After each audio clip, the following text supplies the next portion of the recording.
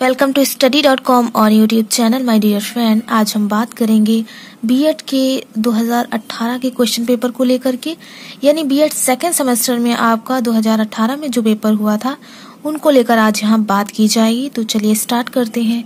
जैसा कि आप देख रहे हैं, BEd second semester examination 2018 new course, ठीक है। ओल्ड कोर्स कैसा था आपका, उसमें यही पेपर 70 मार्क्स का आता था, ठीक है।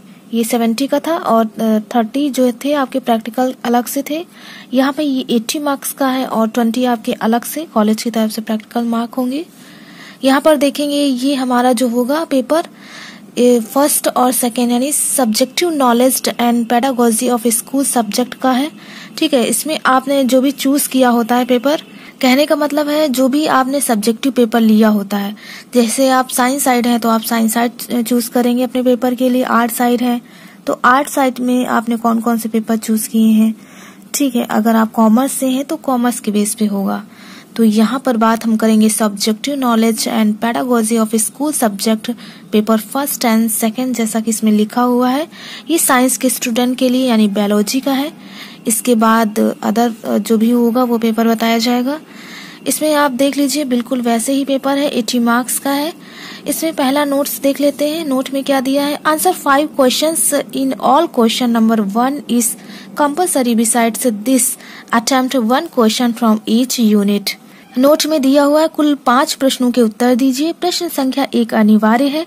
इसके अलावा प्रत्येक इकाई से 1 प्रश्न कीजिए, ठीक है। यानी फर्स्ट पार्ट जिसमें 1 से 8 यानी 1 to 8 क्वेश्चन होंगे टोटल, कंपलसरी पार्ट है ये आपका। वैसा ही बिल्कुल प्रोसेस है जैसे बीएड फर्स्ट सेमेस्टर का मैंने बताया था। इसमें 8 क्वेश्चन होंगे, ठीक है। आपके 8 क्वेश्चन है और 4 मार्क का एक क्वेश्चन होगा, तो 4 into 8 is to 32 मार्क्स का, ठीक है। इसमें पहला दिया हुआ right short notes on the following, निम्नलिखित के लघु उत्तर लिखिए। इसमें का पहला है what are the various branches of biology, जीव विज्ञान विषय के विभिन्न शाखाएं क्या है, ये आपको एक्सप्लेन करना है। दूसरा है right note on biology lab, टिप्पणी लिखिए जीव विज्ञान प्रयोगशाला, ठीक है। इस पे आपको टिप्पणी लिखने हैं। आगे देखेंगे क्वेश्चन सी, फिर है आगे आपका सी question what are the various stages of micro teaching, सूक्ष्म शिक्षण के विभिन्न सोपान क्या हैं, ये है आपका क्वेश्चन। फिर है आपका question number D, where is thyroid gland located and what is its function, ठीक है। ये क्वेश्चन है आपका, यानी थायराइड ग्रंथि कहाँ स्थित होती है वह इसके कार्य बताइए, ये है आपका क्वेश्चन। क्वेश्चन नंबर ई देखेंगे, differentiate between aerobic and anaerobic respiration, ठीक है। ये क्वेश्चन ई हो गया, यानी ऑक्सी तथा अनऑक्सी श्वसन के बीच अंतर बताइए। फिर क्वेश्चन नंबर एफ देखेंगे। क्वेश्चन नंबर एफ दिया है what factors should be kept in view while selecting a biological science text book, यानी जीव विज्ञान विषय की पाठ्य पुस्तक चयन करते समय किन कारकों को ध्यान में रखना चाहिए, ये क्वेश्चन एफ हो गया। अब क्वेश्चन जी देखेंगे आपका, what is ozone layer depletion, ठीक है। ओजोन परत क्षरण से क्या तात्पर्य है, ये है आपका क्वेश्चन। आगे देखेंगे question number H. Question number H दिया हुआ है आपका, इसमें दिया है right about the need and classification of audio visual aids, यानी श्रव्य दृश्य सामग्री की आवश्यकता तथा वर्गीकरण के बारे में लिखिए। तो दोस्तों यहाँ पर आपकी बात हो गई शॉर्ट क्वेश्चनों को लेकर के, जो कि 1 से आपकी 8 तक के थे। आप देख लीजिए इन क्वेश्चनों को। आगे शुरू करेंगे हम यूनिट क्वेश्चन, यानी यूनिट फर्स्ट क्या कुछ आया था ये सेकेंड सेमेस्टर का। इसमें यूनिट फर्स्ट में दिया हुआ यानी सेकेंड क्वेश्चन है ये, क्योंकि फर्स्ट क्वेश्चन में आपके 1 to 8 कंपल्सरी पार्ट था, ये सेकेंड होगा क्वेश्चन।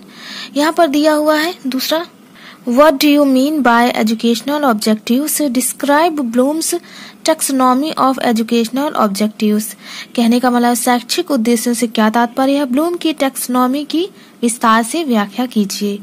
ये यूनिट फर्स्ट का पहला क्वेश्चन था। दूसरा देखेंगे, What is biological science? Justify the compulsory inclusion of biological science teaching in curriculum of school till class 10th, ठीक है। जीव विज्ञान क्या है, विद्यालय पाठ्यक्रम में 10वीं तथा 10वीं तक जीव विज्ञान शिक्षण को अनिवार्य बनाने का औचित्य स्पष्ट कीजिए।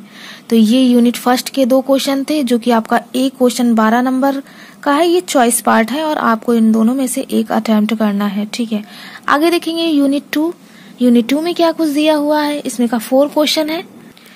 Who was Mendel? Why he selected pea plants for his experiment? Describe the loss of heredity proposed by Mendel. ठीक है, कह रहा है मेंडल कौन थे, उन्होंने मटर के पौधे को अपने प्रयोग के लिए क्यों चुना, मेंडल के आनुवंशिकता के नियमों की व्याख्या कीजिए। ये क्वेश्चन 4 था जो यूनिट 2 से था। क्वेश्चन 5 है इसी में, यानी यूनिट 2 में है, आप देख सकते हैं। What is nutrition? Differentiate between autotrophic and heterotrophic mode of nutrition in plants. Explain the different modes of heterotrophic nutrition in plants. ठीक है, इसको हिंदी में देख लेते हैं, इसका क्या मतलब है। हिंदी में दिया हुआ है आपका, पोषण किसे कहते हैं, पौधों में स्वपोषी व परपोषी पौधों के फिर से रिपीट करूंगी। पोषण किसे कहते हैं, पौधों में स्वपोषी एवं परपोषी पोषण के मध्य अंतर स्पष्ट कीजिए। पौधों में परपोषी पोषण के विभिन्न तरीकों की व्याख्या कीजिए। ये आपका क्वेश्चन था जो यूनिट 2 से था। आगे देखेंगे यूनिट 3 में क्या कुछ दिया हुआ है, यानी 6 क्वेश्चन है इसमें। Define the term curriculum, differentiate between curriculum and syllabus, discusses the different principles of construction of biological science curriculum at school level. कहने का मतलब है पाठ्यक्रम को परिभाषित कीजिए, पाठ्यक्रम तथा पाठ्य विवरण में अंतर स्पष्ट कीजिए, स्कूल स्तर पर जीव विज्ञान पाठ्यक्रम निर्माण संबंधी विभिन्न सिद्धांतों की चर्चा कीजिए। तो ये था आपका यूनिट 3 का क्वेश्चन, इसी में है 7 क्वेश्चन। 7 में देखते हैं, What is problem solving method? Explain in detail its different steps, merit and demerits. समस्या समाधान विधि क्या है, इसके विभिन्न चरणों गुणों व दोषों की विस्तृत व्याख्या कीजिए। ठीक है दोस्तों, ये था आपका यूनिट 3, जो कि इसमें सभी पार्टों में आपको एक एक ही चॉइस में करना होगा, जो भी आपको सही लगे, जो अच्छे से आता हो। देखेंगे यूनिट 4 आपकी। यूनिट 4 में 8 क्वेश्चन है आपका। What is evaluation? Explain its characteristics, types and functions in detail. मूल्यांकन किसे कहते हैं, इसकी प्रमुख विशेषताओं, प्रकारों व विभिन्न कार्यों की विस्तार से व्याख्या कीजिए। आगे देखेंगे क्वेश्चन नंबर 9। क्वेश्चन नंबर 9 है, What is an achievement test? Write about its main types. Prepare an achievement test of any class. यानी आपका 6 से 7 तक की, 6 to 7th। उपलब्धि परीक्षण क्या है, इसके प्रमुख प्रकारों के बारे में लिखिए। किसी भी एक कक्षा यानी 6 से 7th 8th में से का एक उपलब्धि परीक्षण तैयार कीजिए। ठीक है, कक्षा 6 का करिए या 7 का या 8 का, इन तीनों के बीच में किसी भी एक कक्षा को आपको तैयार करना होगा उपलब्धि परीक्षण। तो दोस्तों यहाँ पर बात हो गई आपकी जो बायोलॉजिकल पेपर था, यानी ये आपका subject knowledge and pedagogy of school subject का था। जिनका भी बायो से है तो उनके लिए क्वेश्चन पेपर था 2nd सेमेस्टर ऑफ B.ed। ठीक है, तो क्वेश्चन पेपर आप एक बार और अच्छे से देख लीजिए। आई होप दोस्तों आप सभी को हमारा ये वीडियो पसंद आया हो। अगर कोई दिक्कत है तो प्लीज आप कमेंट करके अपनी दिक्कत और अपने सुझाव भी दें। ठीक है, मिलते हैं अपने नेक्स्ट वीडियो में, यानी अभी आपको हम क्वेश्चन पेपर ही बताएंगे। ठीक है, इसके बाद आपको सॉल्यूशन दिया जाएगा। तो अगर आपको ये क्वेश्चन पेपर समझ में आ रहा हो तो प्लीज हमारे चैनल study.com को सब्सक्राइब करना ना भूलें। नोटिफिकेशन के लिए बेल आइकन प्रेस करें। मिलते हैं अपने नेक्स्ट वीडियो में, तब तक के लिए आप सभी का बहुत बहुत धन्यवाद। Thank you friends, keep watching and share to others.